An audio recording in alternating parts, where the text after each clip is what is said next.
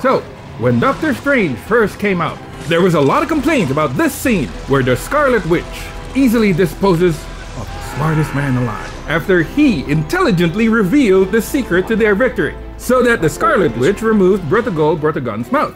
This event ended up with the complete decimation of the Illuminati, except this one asshole right here. And people complained because this was supposed to be the smartest man alive, and yet he did the dumbest thing possible. But here's the thing, I think all of those complaints are wrong.